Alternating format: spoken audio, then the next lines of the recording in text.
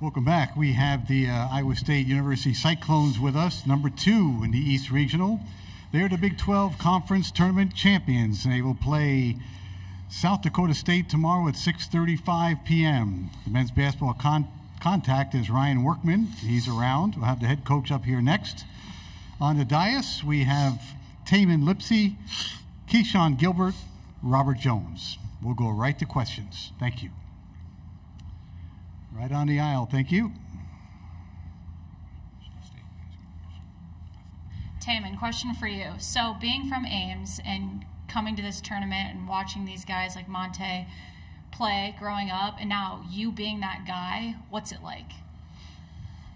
It's amazing. I kind of just take moments to soak it all in and just enjoy the moment and enjoy the experience with my teammates and coaches, and just understanding how big of an accomplishment it is to just get here, and then understand that we're trying to do more than just get here, really. So. For Keshon, you obviously won Big 12 Most Outstanding Player in the tournament. What was working for you so well in those 3 games? I say just making the right play at the end of the day. You know, my teammates having trust in me, us playing for each other, and just us feeding off our defense.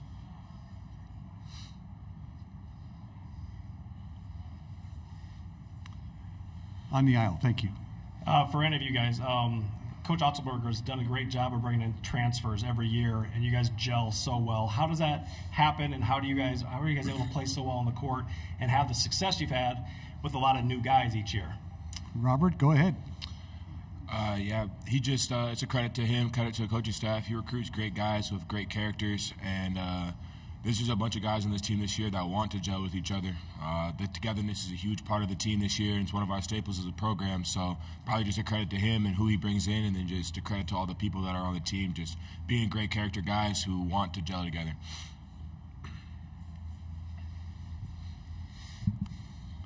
All right, before we take this question, let me remind you, you cannot tape these proceedings with your cell phone or any other device. Please adhere to the rules. Thank you. Go. Hey guys, welcome to Omaha. Defense may not be quite as flashy as some teams that score 90 points a game, but what has defense done for you this particular season? We'll start with Tamin and just go down the line. Go ahead. Yeah, defense is our #1 focus on the court, and obviously we translate that into our offense, and that helps us to score with fast break points and things like that. But just taking pride in our defense, and knowing that not all teams like to play defense, but we're one of those teams that enjoys it, and we like to get after people and make it harder for them. Kind of building off what he said, just taking pride in it, knowing we can win ways on the offensive end and defensive end is a great thing that we have, and yeah, just he said most of it. I like the quote the best that says defense wins championships, and I like that because even on a night where the ball's not falling for you on the offensive end, as long as you can continue to get stops on the defensive end, you'll end up winning the game, because if they can't score, you'll win the game, because eventually you'll make a shot. Front row.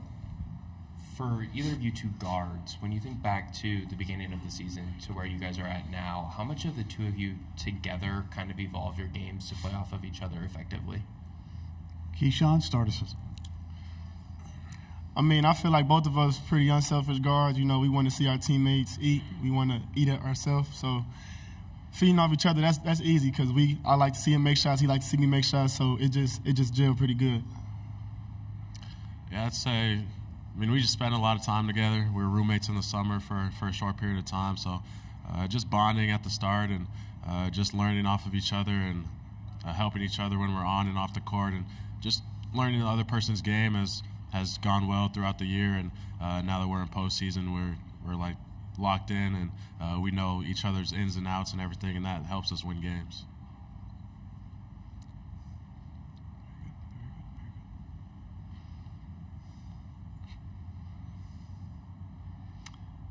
Left-hand side, thank you. The phrase "under the radar" is sometimes overused, but I feel like in some cases you guys are. I'm not. How well do you think people know you, and how much of a name do you think you can make for Iowa State over the next month? Robert, you're first, and we'll go to Keshon next.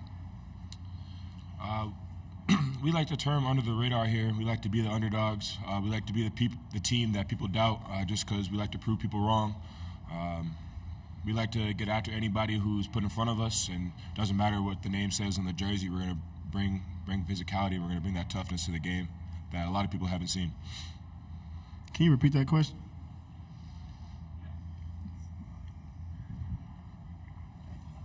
Yeah, under the radar is kind of overused, but it does feel like it's true for your team. What kind of name do you think you can make for Iowa State over the next month? I mean, I just feel like we could prove to everybody that we could really pretty much compete with anybody in the country. And I really wouldn't say it's proving people wrong. I say it's proving our habits and our work that we put in right. Okay. Anything else for the Cyclones of Iowa State? Okay, gentlemen, thank you very much for your time. Thank you. Best of luck tomorrow. Head coach will be up here at 2:20. Thank you. Good job. Thank you. Good luck. Good luck.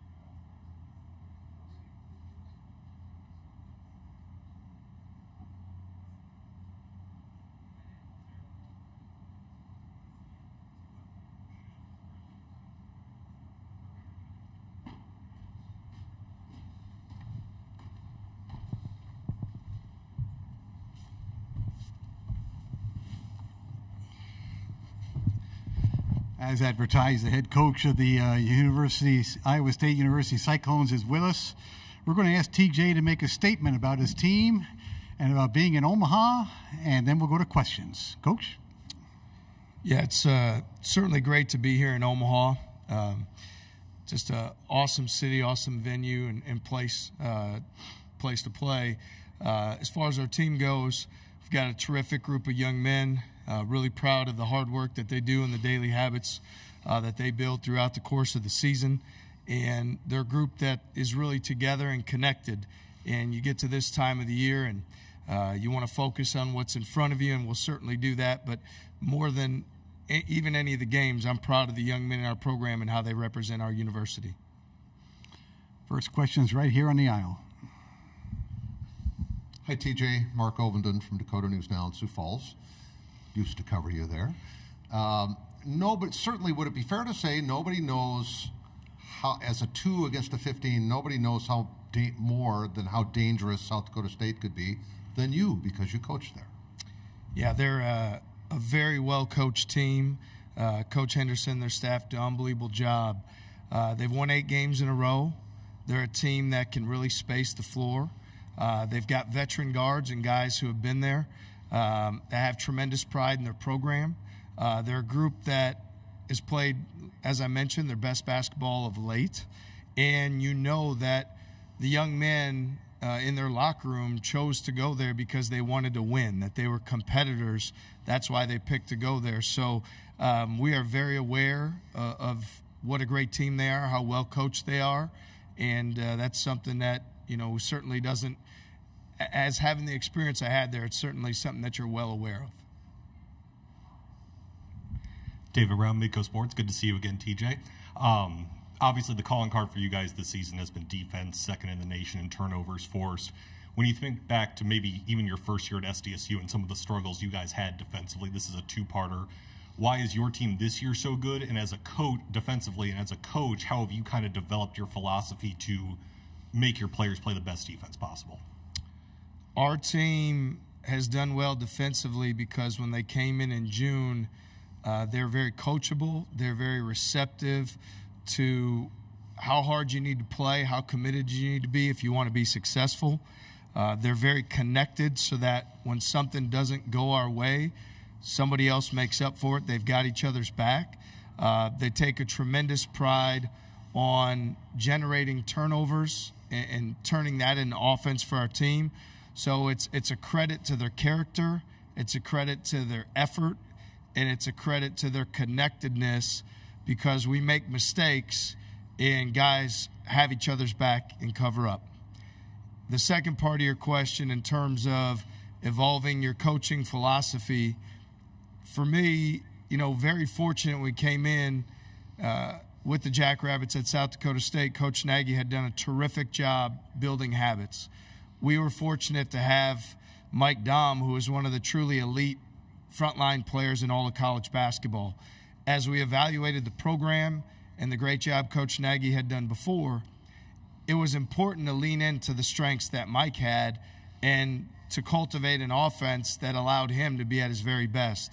And so we continued to try to do that while we improved our defense. At Iowa State, when we came in at the onset, it was important that we develop our defense and then cultivate our offense and move it forward with that. So what you've seen is a group of guys who do the effort-based things, who embrace the hard work, who love the daily habits, and we're continuing to move forward offensively. And fortunate that, felt like last weekend, Thursday was our best game of the year, then Friday was our best game of the year, and then Saturday was our best game of the year. So the young men in our program are playing for one another, and we're going to continue to lean in to those strengths on both sides of the basketball as we move our program forward. Right here on the inside aisle, then we go there. Matt Zimmer, Sioux Falls Live. TJ, what was your reaction when you found out who you were playing? Was there a sense of, hey, this will be fun, I'll get to see some old friends, or was there a little bit of, oh boy, now I have to answer a bunch of questions about playing South Dakota State? No, I knew I'd get to see you, Zim, which was a huge highlight for me. But look, at the end of the day, tremendous gratitude and thankfulness to Justin Sell and the opportunity that he gave for my family and I to lead the Jackrabbits program. Eric Henderson's been one of my best friends on earth for 20 plus years. Had opportunity to coach, Brian Peterson at Iowa State and recruit him there and have tremendous confidence and belief in him. So there's a lot of people that we really care about. There's a lot of gratitude and thankfulness that we have. At the same time, the group that we have and what we've invested in our team, they're focused. And we have a focus on the opportunity that's in front of us. And at 6:35 p.m. tomorrow, we're going to aim to be at our very best. So certainly appreciative of the experiences and a lot of great friends, but fortunate to be coaching a group that has the focus and determination that our group does to be ready to be at our best tomorrow night. Hey, TJ, in your time here at Iowa State, you've done a great job of bringing in transfers and getting them to gel and play pretty quickly and have success doing that. What's the secret formula, how you've been able to do that with a lot of guys that haven't seen each other until each year playing with each other? Our coaching staff does a phenomenal job evaluating the character of the young people that we bring into our program. It's really important to me that everybody understands on the way in what the standards, the discipline, accountability will be on a daily basis, and that they will be held to that every single day. Our program's not for everybody. We're not a program that, as the transfer portal opens, there's not tens and 20 and hundreds of guys that we look at. We're very specific in the work habits we look for. We look for young people that have handled adversity well. We look for young people that really want to develop each and every day. And so I think when you bring in the right people and you hold them to the standards, and then they hear from those that have been here that it works because it worked the year before and it's going to work the next year, now you start to have, young men in your program who are helping lead that cause and that charge. So we've just been fortunate to evaluate the character and the work habits of the guys that we bring in, and we'll continue to be very mindful of that. We're not a program that sells a whole lot of fake dreams or makes promises. It's more about do the hard work, show up every day, be a great teammate, put yourself in this process and challenge yourself to be your best in all areas every day, and we'll continue to find those guys that want to be part of it and be successful with them. We are under 5 minutes to go. We have 2 questions up. Go, please. Hey, Coach, I wanted to ask you about 2 mentors that you worked for. They're both in the NCAA Tournament, Fred Hoiberg and Greg McDermott, what you learned from them. And then the second question is, I don't think you coached him, but Baylor Scheierman is somebody you recruited to SDSU. 5 years later, has he become the player that you thought he was going to become when you recruited him? Yeah, first with Greg, a lot of gratitude to Coach McDermott. He had recruited me out of high school, was the first coach that recruited me my sophomore year of high school, and fortunately he probably had somebody on his staff that told him better so that he didn't make the recruiting mistake and bring me to play for him at Wayne State. But Greg's meant a lot to me. He's given me a lot of opportunities. I worked his camps when he was at Northern Iowa. He's continued to be a close friend and somebody that, he believed in me and gave me a chance to come be an assistant at Iowa State far before my resume ever warranted an opportunity as such. So very grateful to him. In terms of Coach Hoiberg, we were just texting even yesterday. Again, Fred is extremely intelligent offensive basketball mind, a guy that very cerebral, gets his teams to play with purpose, share the basketball, play for one another. So learned a tremendous amount, and we're still close friends today as well. So both of those guys mean a great deal to me, and I'm very appreciative to them for what I learned, and then also for them giving me the opportunities as a coach to grow and continue to develop. With Baylor, certainly saw something special in him. His ability to pass the basketball and competitive spirit are really at a high level. And yet at the same time, I'll give Coach Henderson a lot of the credit. He did the majority of the legwork, recruiting him, identifying him, and evaluating his abilities. Certainly we're excited to have him be able to come play for us. Would have loved the chance to coach him, and proud of him on how he's continued to work and all the successes that he's had, because I know he's dedicated himself and he's really worked for it. Matt Mims is kind of the last holdover here from the guys that you're recruited to play at South Dakota State. Will that have a big smile on your face tomorrow when he takes the floor to see him get this chance in his last year? Yeah, I'm really, really proud of Matt. I mean, that first year he came in and redshirted for us, and we knew that he was an energy giver. He was, you know, as a point guard or a lead guard, he's one of those guys that makes everybody around him better, and he just knows how the game's supposed to go. He's a terrific competitor. He's a phenomenal young man. So it was an honor watching him pour into his teammates every day, to be there on that journey with him, and then for him to continue to have this experience, excuse me, and to go out, you know, having this opportunity in his last season. Really happy for him. Back row in the left. Thank you. Hey, TJ. Peter Burtnett, Daily Nonpareil here in Council Bluffs. Question about the fan environment that you expect. I know one of the phrases that's been thrown around is Hilton West, and I know the Cyclone fan presence was huge down in Kansas City. Can you just talk about the impact that has and what you expect from the Cyclones faithful? Yeah, I mean, it's truly amazing. You know, to be a Cyclone every day is very humbling, because you know that the passion, enthusiasm, investment that our fans make every single day, it's inspiring. It elevates our team to play at higher levels. To be able to play in Hilton Coliseum, the truly best home court atmosphere in all of college basketball, with such passionate fans, allows our guys to accomplish things that they're able to do because of that enthusiasm, that passion, that spirit. To have our fans show up for us in Kansas City the way that they did last weekend was something I'll never forget. The term Hilton South almost cheats what an amazing atmosphere and how much our fans showed up for us, and how thankful we were each and every single night. And that last night was phenomenal. So we know that they really care. We know that we've got a special team. We know that's been a winning combination for us this year when we've had our fans behind us, our guys at their best. And so excited. Whether the term is Hilton West, I don't know.